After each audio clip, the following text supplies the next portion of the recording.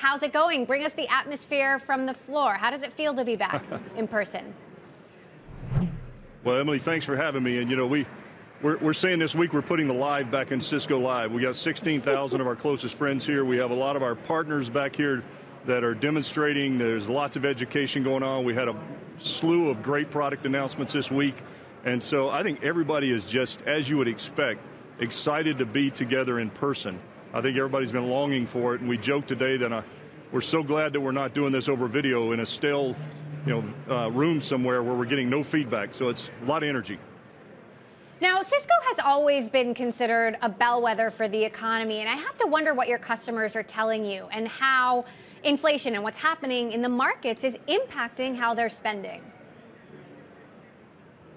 You know, we talked today with our customers and partners here about the fact that over the last 5 or 6 years, we've dealt with a global trade war and tariffs, we've dealt with a pandemic, we've dealt with social justice issues, we've dealt with supply chain issues, we have a war in Ukraine, we have inflation. So our customers, while it's not the new normal, I think they're dealing with the reality that there's always something going on in the world, and technology has proven to be so effective during the pandemic at keeping the global economy and the global productivity at a great level that I think technology is going to remain strategic for our customers, and most of them say they're powering ahead, so we'll see. Elon Musk says he has a super bad feeling about the economy. Jamie Dimon said he's preparing for an economic hurricane. How does Chuck Robbins feel? Well, I remain optimistic, but I also understand there's a lot of complexity in the world, and I think that, you know, we're focused on delivering the technology to our customers, focused on delivering for our shareholders, and we'll have to see how things play out. There's certainly a lot of complexities. I think the Fed's going to move tomorrow. The question is, how far do they move, and what does that mean? But I think, you know, we're just preparing for what we can control, and then we'll respond accordingly to things that we can't. So are you preparing for a possible recession? I mean, you have to be planning for different scenarios. We are always planning for different scenarios, but we've been around long enough and been through enough downturns that we have playbooks, and we know how to deal with those appropriately. So we'll see. I'm trying not to borrow any trouble right now, even though I understand it's a very complex environment that we're operating in. So let's talk about the supply chain. What do you see that's still being impacted, especially when it comes to Cisco? What problems are starting to unwind, and how long will these problems in general be with us? Yeah, I think on the supply chain front, right now we're obviously still seeing capacity issues around semiconductors because every product on the planet now seems to have one or more semiconductors in it, and that's probably in the 2023 time where we start to see some capacity come online. We've seen, obviously, the PC demand is kind of slowed, which we think has freed up some components in the marketplace, and we're starting to see inventories at brokers increase a bit, which they build their inventories from oversupply that suppliers have acquired that they don't need, so that's actually a positive sign. So we're starting to see some good signs, but I still think we're 3, 6, 9 months to where we really get this thing resolved in a way that's acceptable to our customers, honestly. We're now in a period where the big debate is, do you go back to work full-time or not? WebEx, of course, one of Cisco's top products, helps enable remote work. What is Cisco's policy at this point on remote work? How are you thinking about it, and what it means to the company and your investors?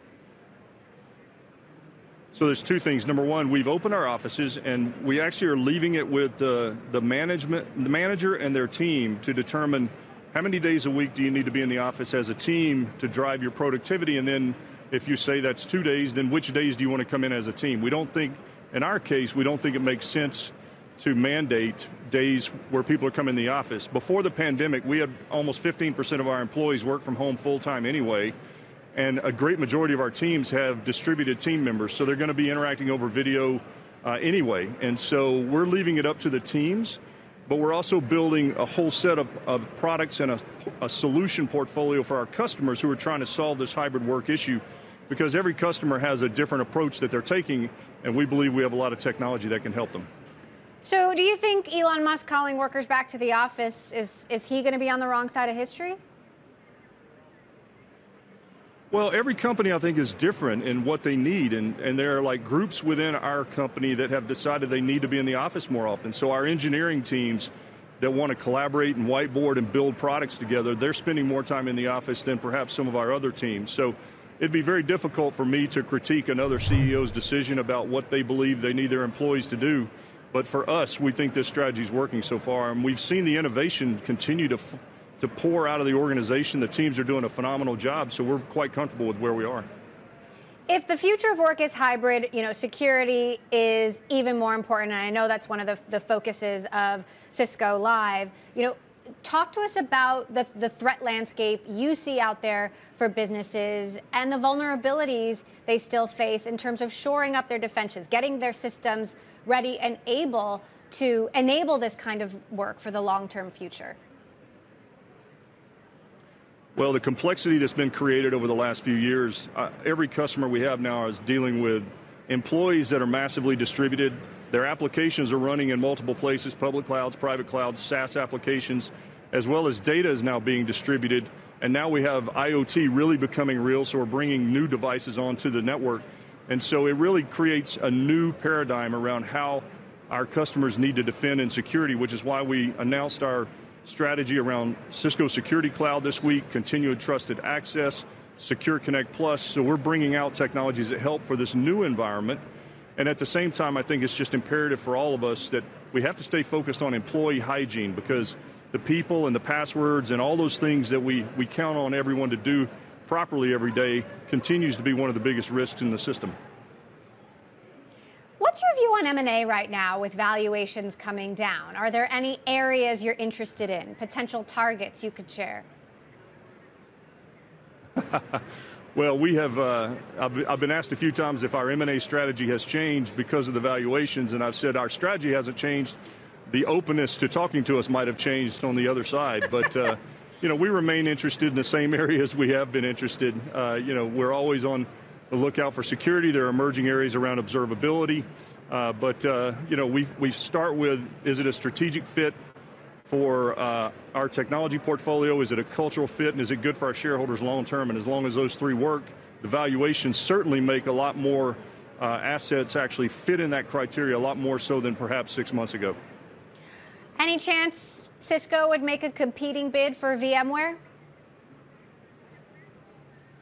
I'm not going to comment on that, but I think we are constantly looking at all of our potential targets out there, and we build partnerships with companies, we acquire, and we do lots of our own innovation and internal research and development. We're going to continue to focus on all of those.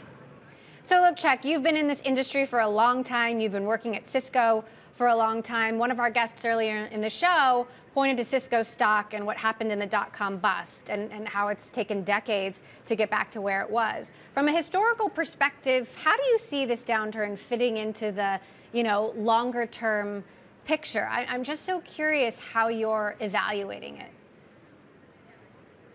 It's funny you say I've been around for a long time. You actually were one of my first interviews when I became CEO. I think, look, what's happened is there's now a higher value put on being profitable, clearly.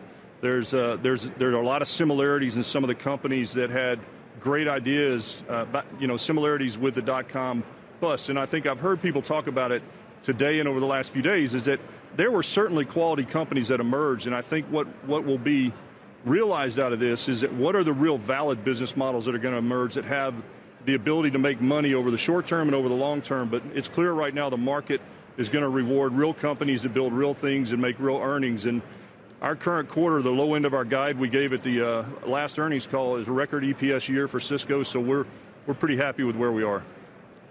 So look, if as you're mapping out your plans, what's your sort of strategic advice to yourself in terms of how you get from this point to the end of the year, dealing with all of these unpredictable forces? Well, my advice is look back at what you've done over the last 2.5 years, because they've just been different crises, and we're just dealing with yet another one now. And we focus a lot. It sounds cliche, but we focus a ton on the stuff we really can't control, and I've been that way almost all my life. The things that I can't control, I monitor and we plan for, but we don't worry about them. And so we're going to continue to do what we can do, continue to execute, and continue to deliver technology that we think our customers really need right now. as everybody's trying to modernize and really build their architectures for the new world, and candidly to deal with the next crisis and be ready, because so many of our customers were not ready when we went into the pandemic.